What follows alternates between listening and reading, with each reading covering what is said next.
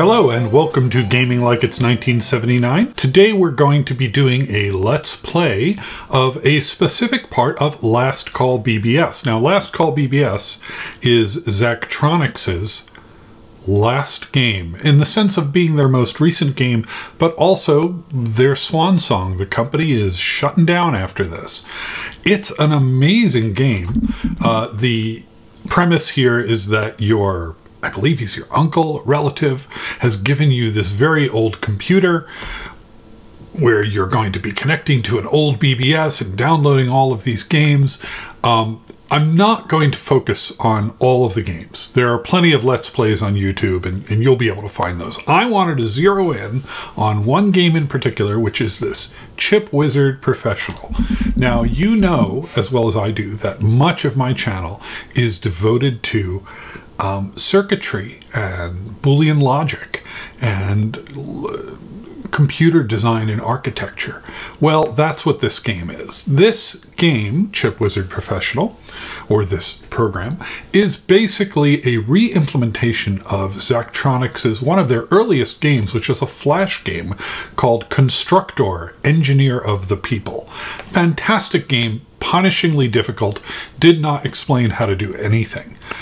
So we are going to do that here. You can see I've already done some of these levels. I'm going to walk through them from start. They give you a chance to make multiple design revisions, and so I'll use that feature to actually make these levels for you.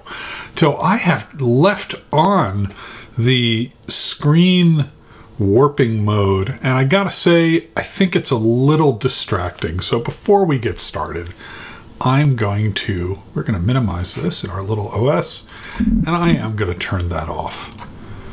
Screen effect disabled. There, that's much better. Okay.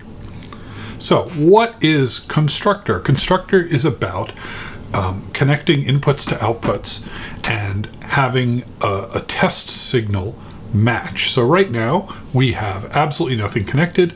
If I click play on the simulator, you can step through one at a time, or we can play the whole thing at once. And what we can see is this is the graph down here for my inputs. We have signals going high and low, and here's the graph for the outputs. And we can see in the graph of the outputs are all completely low all the time, which makes sense because we haven't hooked anything up.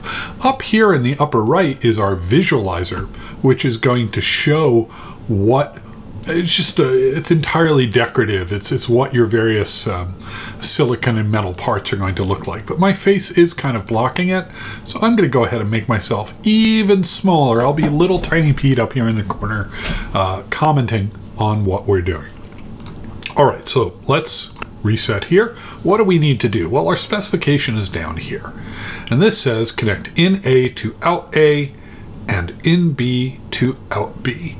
All right, and they give us a hint. We'll read that later. So in A is up here and out A is down here.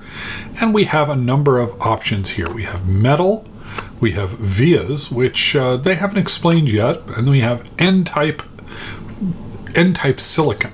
So let's go ahead and connect in A to out A. We'll just go right down the middle. And let's connect in B to out B. Okay, well, now we've wired these things together, right? So what's going to happen when we try and run this? We could see it doesn't work out. What's happening is the signals are crossing each other in the metal. So obviously that's not going to work. Now we can look at this hint, which says to use N-type silicon, which sits below the metal layer to pass one signal under another. All right, well, let's go ahead and remove our out B signals. And what we'll do is, so first of all, if we choose the silicon, we note that we cannot actually reach the source pad. So how does that work? Well, if you go up here, there's actually a manual. And the manual tells us a little bit about all of these various elements. And the one I want to call your attention to here is vias, small vertical wires that connect the silicon layer to the metal layer. So that is how we can use the silicon to cross the metal. So we're going to draw our metal path just like before, but this time we're going to leave a gap. And now we're going to draw our silicon. And this still won't work at this point. Let's go and prove. We could see that out B is not getting the signal, but if we use a via, we're basically punching a hole between those two layers and connecting them. And now, if we hit play, this is the first level of the game. So, let us go on to the next level. So now we're being asked to make an AND gate. So we have two inputs, in A and in B, and we have an output, out X. And we've made AND gates in many exercises and many gamified circuitry programs, so I'm sure this isn't going to be that hard, but this game actually has a slightly different take on it. In particular, in Chipwizard Professional and Constructor, you create these gates by drawing them in silicon. And again, we're going to refer to the manual, and the thing we want to look at is the using transistors. And what we can see is that there are two types of transistors, NPN and PNP, in the game, created by layering the two types of silicon in different ways. And the short form, if you want to remember it, is that NPN, or the blue, red, blue, is an AND gate, and PNP is a NOT gate. Pretty simple. So we're going to go ahead and we're going to draw an NPN transistor. And we're going to do it, let's do it right up here. There are efficiency concerns. You do get kind of rated and compared to all your friends based on how much silicon and metal you used and how much space you use. You know what? Let's actually even do this a little... I don't want to get... You know me. I hate getting all... You can erase by right-clicking, by the way. I hate getting all too worried about efficiency, but let's try and do something relatively compact. And we will go this way, and this over here, and this over here. And that looks pretty minimal. We'll punch our vias. Hopefully this will work. Let's try it out. And it works great. We have our visualization over here.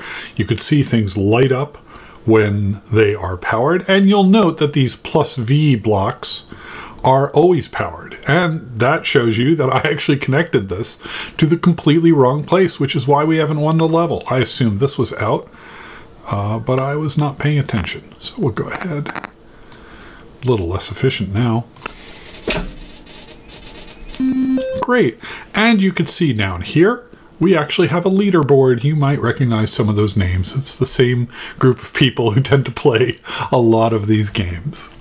All right, let's go on to the next level. Next, we're going to create an OR gate. Out X should be high when either IN or IN A or IN B is high. And they've given us a hint here. You will need to create a transistor for each input so that the signals do not interfere.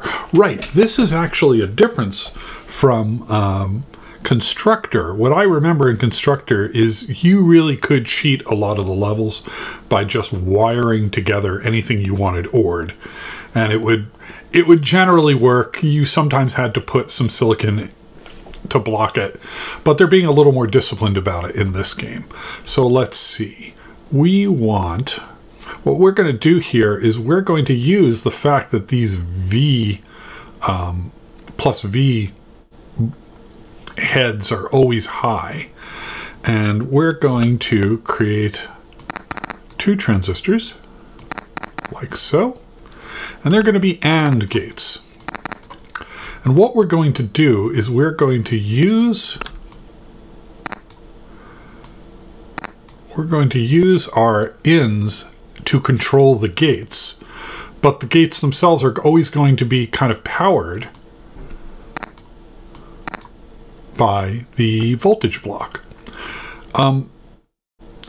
There was one other thing I remember in Constructor is that I have a vague memory that the game kind of assigned scores based on materials, and silicon was a little more expensive than metal. I do not think that this game is doing that. So I'm going to treat them as the same for now. All right, and let's punch some vias. Nice keyboard shortcuts in this game.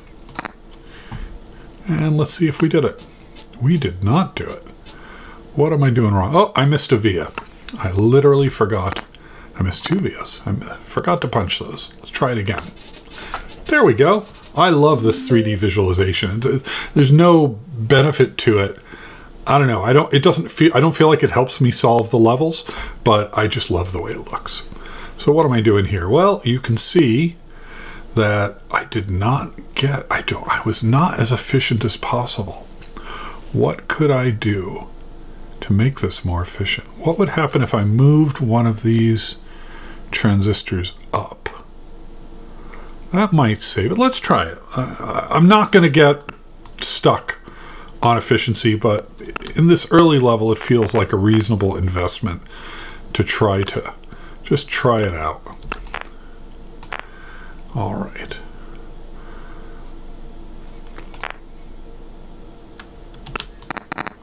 Do that and do that. Yeah, this might work because I bet that this is not... So the question is, do I need contiguous blocks of free space, or is it just literally counting the number of squares? And I'm making a bet that it's counting the number of squares that have nothing in it. No, I'm still a little bit short. Is there anything else I could do here, or should I just give up? Well, just in case, one last thing I'm going to try, and then I'm going to stop obsessing about this. Just in case the contiguousness matters, let's do that. Actually, we can just count, can't we? 1, 2, 3, 4, 5, 6, 7, 8, 9, 10. I don't know how it's getting that number. All right. Well, I'm going to leave it here. I would love to see this 10 block solution, so maybe I'll ask them later what that looks like. Let's go on to the next level. A NOT gate. Out should be high when in is low, and vice versa. Well, this is almost exactly the same as what we were doing before. We are going to be drawing a PNP gate, though, instead of an NPN gate. So the interesting thing about this is that in order for the NOT gate to be powered when the input is low, the implication there is that the signal has to be carried over the red silicon. So we're once again only using our input on the gate, and our voltage is what's actually going to be carried. All right, let's try it. Looks beautiful. And we have a minimal solution. That's kind of nice. So I think the only point of this level is to introduce you to the NOT gate. Power on reset. This is, I think, the first level that is probably going to cause some people a little bit of trouble. It introduces a new concept, which is capacitors, and they tell us that in a hint. You will need to place capacitors below the metal layer to create a multi-cycle delay. So what's the spec here? Reset should be high for the first 10 cycles after power becomes available on the V-pins. And if we run the simulator, see power becomes available, reset wants to be high. It is currently low because we have no wires, right? And it's 10 cycles. In fact, we can count them. 1, 2, 3, 4, 5, 6, 7, 8, 9, 10. And then the 11th cycle, it is low again. All right, so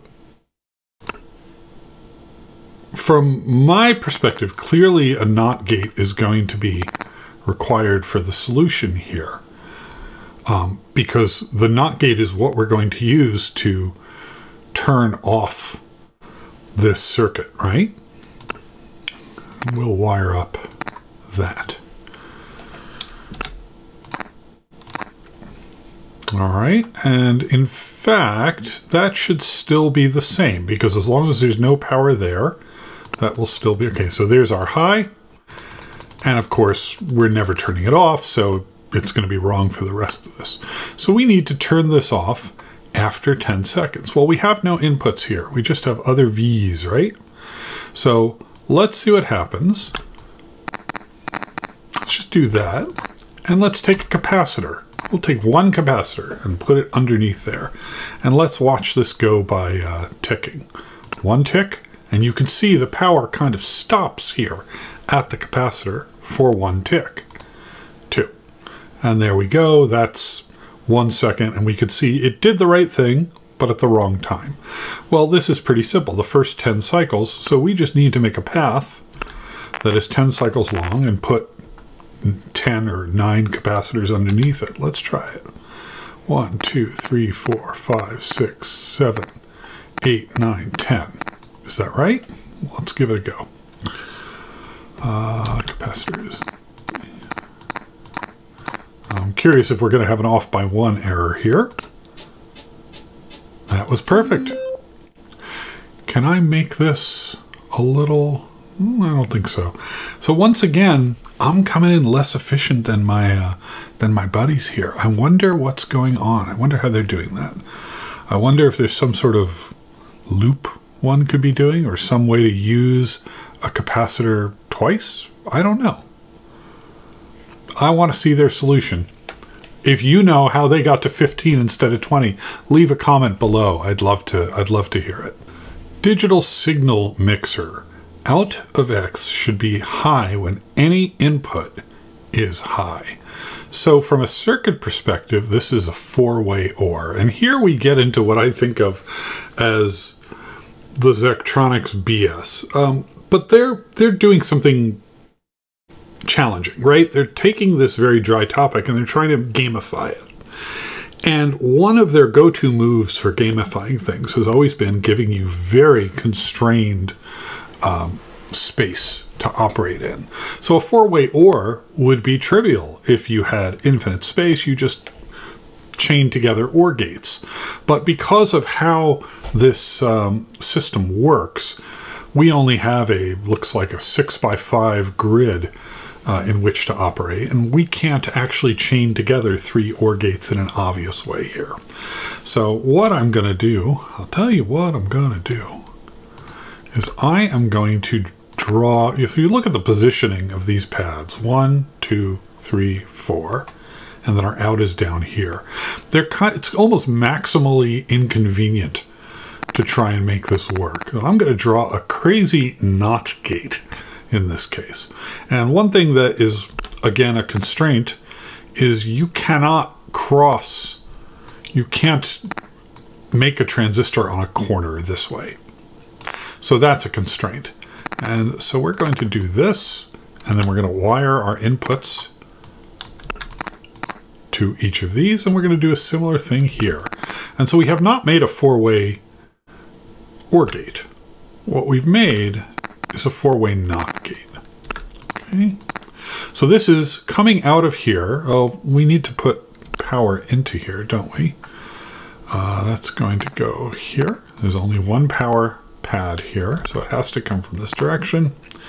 So this is our input, and at this point here, what we've got is the exact opposite of what we want, right? It's literally the inverse signal. And in fact, let's wire it up to out and see if I'm right. If I'm correct, this should be a complete inverse. Why is that not working? Oh, because once again, did I miss a via here? I did. I'm absolutely missing a via right there. Yes, okay. So let's take a look. Yeah, and this signal is exactly the opposite of what we want. Well, that's actually great, because if it's literally the opposite of what we want, the implication there is that we can invert it with a NOT gate. And so let's do that right here. Yeah, right there feels good. Not there, not there. Punch some vias, don't forget that. And now, when we run this, that should be a four-way OR. So we made a four-way OR using only a four-way NOT gate and a two-way NOT gate. Looks great. Interrupt controller. We have 3 inputs, IRQs 1, 2, and 3. We have 3 outputs, 1, 2, and 3. Each output should be high when its corresponding input is high. If a lower number input is high, it should block the higher number outputs from activating. All right. Well, so let's see. Lower number, meaning 1, right? Let's see if that's right. Okay, great. So our out 1 is now perfectly correct. So if we try and do the same thing with out 2, it will not work, because when out 1 is high, it's supposed to block this from going low. So when out 1 is high, out 2 should not be high. And we just use the word not, which is, I think, a pretty good hint that we're going to need a NOT gate. So let's go ahead and break this here and put down a NOT gate, literally right there. And 1, 2, 3. And this is my method, right? I definitely break these things down into smaller pieces so that I can understand them.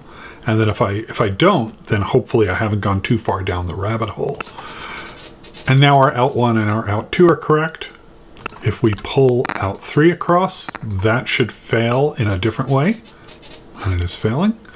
So we need out 2 to be, or excuse me, out 3 to be blocked if either out 1 or out 2 are high. And this is where it gets tricky. It's the inputs that are high. In other words, well, is it though? Does it matter? Maybe it doesn't matter, because if out 2 is high and out 1 is low, then the output here for out 2 will be high. Yeah, I think it doesn't matter. I think either way, it would be the same if I pulled it from here or if I pulled it from here. So the challenge here, we need obviously a 2 input NOT gate, right? Like so. And this one we can just pull right over. Oh, in fact, maybe this is easier than I thought. We could literally just do that, right? Because the silicon passes underneath the metal, so it's fine. Will that work? Let's see if that works. Connect that up. Ah, it works great. Well, I still have a very inefficient solution, so I'm giving you all a lot of opportunity to prove yourself smarter than me, and I encourage you to do so. Is there anything else one could do that would make this more efficient? The only thing I could think of, I think it would be, I'm going to try this, I'm still trying to understand the efficiency concerns here, and I don't have them. I don't have them in my head. So let's just try this out of curiosity, not because I care about the score. I don't care, Mom. All right, let's just move this up one level, one row. All right, and we'll route this. Should be the same either way, right? And we need that to go there and that to go there. That's the same. And that, see, I think that should be mathematically the same. I don't see any reason why that would be different. Oh, that did improve the efficiency. That surprises me. I guess I must have recovered a square somehow. And just to be bloody-minded, I want to do one more thing, and then I'm going to call this video and cut it here, because this is the entire first set of problems where afterwards you get a little plot from the game. I'm going to go ahead and delete that. Well, no. I'm going to delete that. Just to satisfy myself. I'm pretty sure that metal versus silicon doesn't matter. It's just space that matters. Let's take a look. Okay, well, we've learned something new. I'm wrong. Apparently, metal is cheaper than silicon when it comes to the design size. That surprises me because why does that matter? Maybe this is a three-dimensional thing where I'm not seeing it, but the implication there is that you don't want to pull long runs of silicon wherever possible. So that suggests, damn it, I want to stop. I want to cut the video here, but I gots to know. Now, there's no way to avoid this because that silicon needs to go there. So I think this is as minimal as this shape is going to allow us to be. Well, we'll try one more thing. If I were to pull that there, no, we're not. I'm going to stop myself because there is no natural stopping place for this if I don't. This is the entire first level. I'm going to click Open Design Browser here, and we've now done all of these levels in Chipwizard Professional as part of Last Call BBS. If you needed help solving these levels, I'm glad to be able to help you out. It's a certain way of thinking, and it's not at all surprising that the game can keep you going, and you could easily get yourself confused in this game. So please don't feel bad about it. I have not yet finished the second group of levels. I will probably do that before cutting the next video, but I wanted to get this out there because I know a lot of people are playing, and I figured you might want to see it. So this has been Gaming Like It's 1979. Thanks for watching.